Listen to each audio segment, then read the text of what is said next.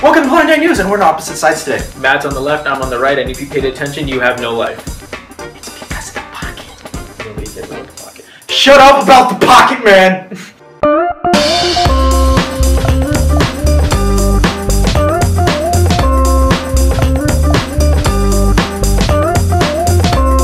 And to kick things off, here are some more trailers to some movies that you may or may not already be looking forward to. A new Jurassic World trailer was released on April 20th that definitely brings some new danger and excitement into the theme park. With this new trailer, we get to see more glimpses of the genetically modified dinosaur and the chaos that ensues with its inevitable release. Needless to say, this movie will be one for the ages. That was so punny. I know, aren't I smart? I thought of it all by myself. I wouldn't call it that. Yet another trailer has been released recently, but this time it's for a franchise that needed a reboot. A new Fantastic Four trailer has been released, giving the superhero team some much needed love. The Thing looks awesome, what they're doing with Dr. Doom proves to be awesome. The whole trailer itself makes the movie seem like a fantastic watch. Oh my, are we done with the puns for tonight? Never! In other superhero-related news, in Marvel Comics, one of the biggest reveals has been made, confirming, once and for all, that Iceman has been gay.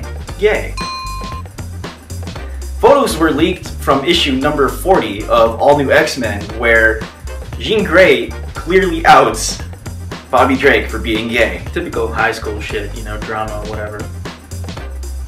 Well, the issue was originally supposed to be on Wednesday, April 22nd. As uncanny as this new development may be within the franchise, this may prove to also be one of the most impactful, as other Marvel characters have also been proven to be gay or lesbian or whatever their sexual preference may be.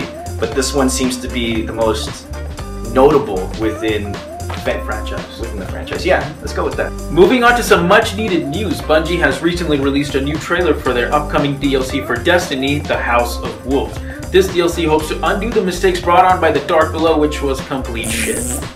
I wouldn't know anything about that, I didn't play the game myself, but the trailer does bring out what is to come within this new DLC, and even brings out a new tower that other players can push people off of and send them into eternal hell. It's Reef Hell. Reef Hell. Anyway. Read the goddamn script. Anyway. Just read it. The tower shows some new NPCs within the game for the new story missions, Trials of Osiris, and Prison of Elders. Other improvements Bungie hopes to implement are newer upgrading systems for your exotic and legendaries, vendor reforging items, and material exchange and such. For those of you who don't buy the DLC, you won't be left out, as you can still obtain the content and still reach a level 34 cap, but at a much slower pace. And with that, that ends our segment for the Blind Eye News. Hope you guys enjoyed this video. If you liked what you heard, be sure to give us a like rating down below. If you want to see more of what we have or want to see old information that we had shared previously, be sure to subscribe to our YouTube channel. Also, check out our Facebook page for more information on our upcoming Super Smash Bros. Tournament this May 17th. More information is on the Facebook page, so just go ahead and check it out. Yeah, pretty much. So with that, that is Matt. I'm Zain. I will catch you next time on our Blind Eye News.